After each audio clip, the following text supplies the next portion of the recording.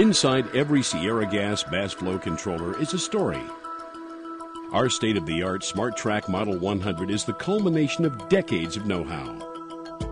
SmartTrack is designed so the physics are correct. For accurate and repeatable gas mass flow measurement and control, every gas molecule really does matter.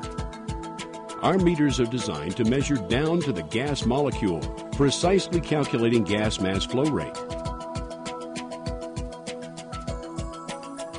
As gas flows from the source and into the inlet of the mass flow controller, it goes through 4 stages of conditioning, which eliminates all effects of upstream flow disturbances and non-uniformities.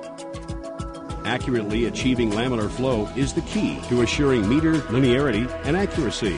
When linearity is achieved, SmartTrack can be used on multiple gases without compromising accuracy. This gas molecule has an important job to do. The laminar flow element generates a slight pressure drop, forcing a very small proportion of the total gas flow through Sierra's advanced platinum-wound 316 stainless steel capillary sensor technology, where measurement takes place. The sensor is a very small tube called a capillary. The 316 stainless steel tube is precisely wound with 2 platinum wire coils and heated to form a pair of resistance temperature detectors known as RTDs. When there is no gas flowing, the capillary tube temperature profile looks like this, even and balanced, hotter in the middle and cooler on the ends.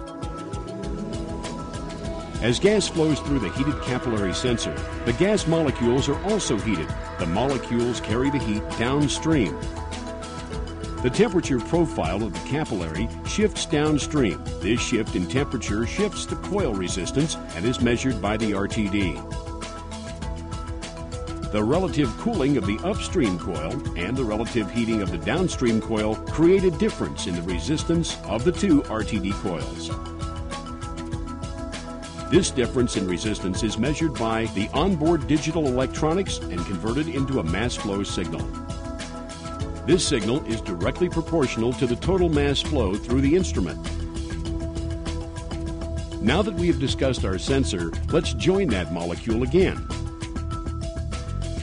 Our molecule now re-enters the population of other gas molecules, which has now been conditioned to a nearly perfect flow.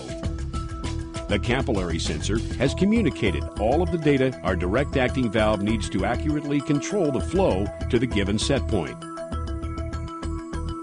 The valve seat is precisely regulated up and down in tiny amounts to maintain a constant mass flow through the orifice.